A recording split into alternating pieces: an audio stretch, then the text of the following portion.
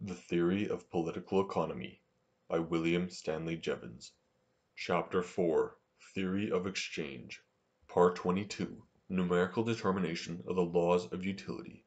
The future progress of economics as a strict science must greatly depend upon our acquiring more accurate notions of the variable quantities concerned in the theory.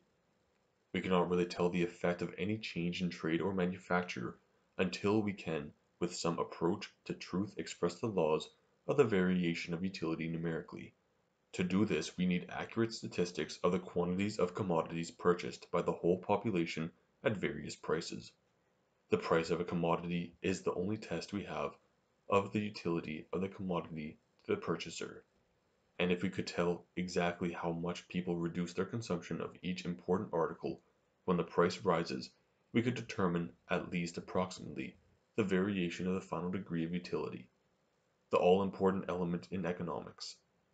In such calculations we may at first make use of the simpler equation given on page 113.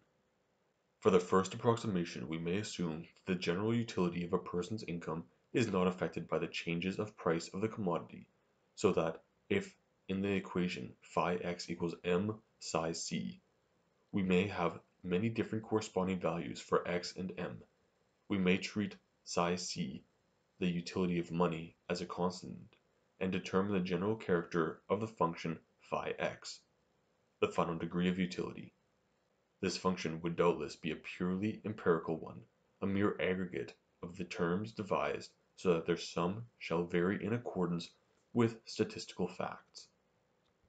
The subject is too complex to allow of our expecting any simple precise law like that of gravity, nor when we have got the laws we shall be able to give any exact explanation of them.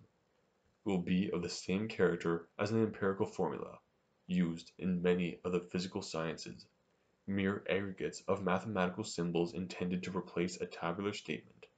Nevertheless their determination will render economics a science as exact as many of the physical sciences, as exact, for instance, as meteorology is likely to be a very long time to come. The method of determining the function of utility explained above will hardly apply, however, to the main elements of expenditure. The price of bread, for instance, cannot be properly bought under the equation in question, because when the price of bread rises much, the resources of poor persons are strained, money becomes scarcer with them, and psi c, the utility of money, rises. The natural result is the lessening of expenditure in other directions, that is to say, all the wants of a poor person are supplied to a less degree of satisfaction when food is dear than when it is cheap.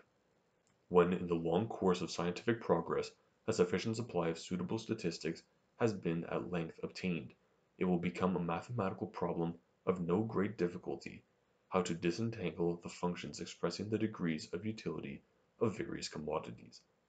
One of the first steps, no doubt, will be to ascertain what proportion of the expenditure of poor people goes to provide food at various prices of that food.